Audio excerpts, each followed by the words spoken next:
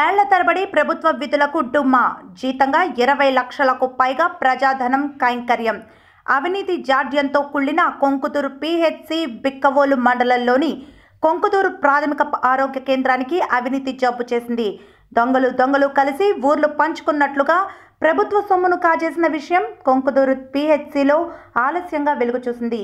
విధులకు హాజరు కాకుండానే ఏళ్ల తరబడి జీతం తీసుకుంటున్న ఎంపీహెచ్ఓకు స్థానిక ఆసుపత్రి సిబ్బంది తోడవడంతో ఏళ్ల తరబడి ఈ వ్యవహారం కొనసాగింది. లక్షలాది రూపాయల ప్రజాధనాన్ని అవినీతి జలగ ఆయాచితంగా దోచుకుందని ఆధారాలను బట్టి తెలుస్తుంది.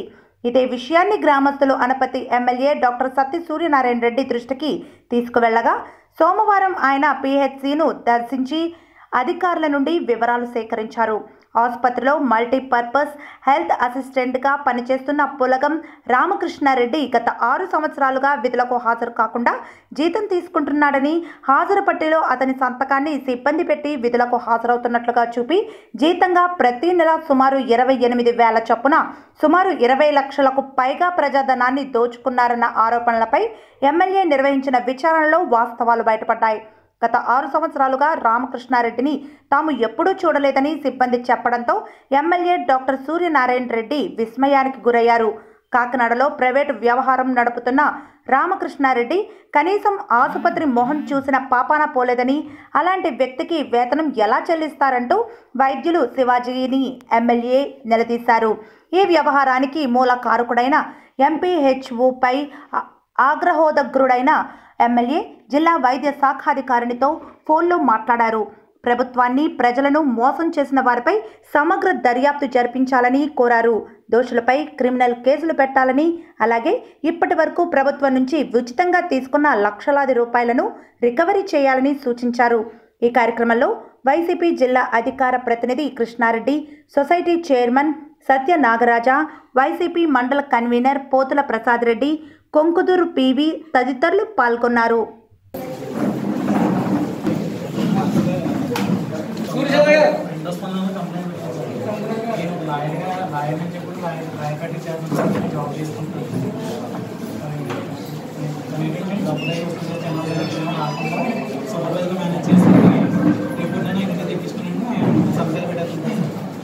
ఏ రోజు ఆఫీస్ రావడం కానీ ఇక్కడ జాబ్ చేస్తామని చెప్పి మనం టీచర్ పేరేంటి పులగం రామకృష్ణారెడ్డి సార్. ఇప్పుడు వైట్ అండ్ వైట్ వేసుకుని కాల్లో తిరుగుతూ ఉంటారు సార్. జనాలు మోసం చేసుకుని తిరగడం తప్ప ఏ రోజు డ్యూటీ చేస్తారు. మేము కంప్లైంట్ పెట్టాక లాభటానికి తీసుకున్నాను సార్. సార్ ఏం లేదు సార్, ఒక సేవన చేస్తారు సార్. శాలరీ తీసుకుని అన్నీ సూచనలు తెలుస్తారు సార్. కొంకుతూరు పిహెచ్సిలో ఎంపీహెచ్సిగా కాంట్రాక్ట్ బేస్లో పనిచేస్తున్నటువంటి రామకృష్ణారెడ్డి అనే వ్యక్తి గత 5 సంవత్సరాల నుంచి కూడా డ్యూటీకి రాకుండా శాలరీ మాత్రం డ్రా చేస్తూ ఉన్నారు. అతనికి ఇక్కడ పనిచేస్తున్నటువంటి ఎంపీహెచ్ఎస్ మేల్ పోచేశ్వరరావు అనే వ్యక్తి సహకారంతో సిగ్నేచర్లు కూడా మరి ఫోర్జరీ చేయడం, అదేవిధంగా పోచేశ్వరరావు అన్న వ్యక్తి అయితే ఈవెన్ డాక్టర్ సర్టిఫికేట్ కూడా ఫోర్జరీతోటి ఇష్యూ చేయడం కూడా జరుగుతుంది. ఈ రామకృష్ణారెడ్డి అనే వ్యక్తి గతంలో 2014లో కోర్టు ద్వారా ఆర్డర్ పొంది ఇక్కడ పోస్టింగ్ జాయిన్ అవ్వడం జరిగింది. కానీ గత తెలుగుదేశం పార్టీ హయాంలో 5 సంవత్సరాలు కూడా అప్పటి తెలుగుదేశం పార్టీ నాయకుల్ని మేనేజ్ చేసుకుంటూ అతను ఒక్కరోజు కూడా డ్యూటీకి రాకుండా శాలరీస్ మాత్రం నెలలా తీసుకోవడం జరిగింది.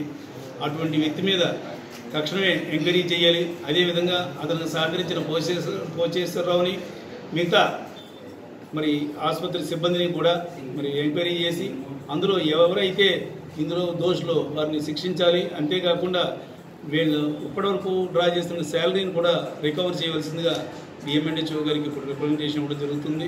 ఏది ఏమైనా ఇటువంటి ఇర్రెగ్యులర్గా ఉండే ఉద్యోగులు, వాళ్ళకి వెనకాల ఎంత మంది సపోర్ట్ ఉన్నా, ఎంత పలుకుబడిన వారైనా కూడా ఎటువంటి పరిస్థితుల్లోనూ కూడా వారిని ఉపేక్షించేది లేదు.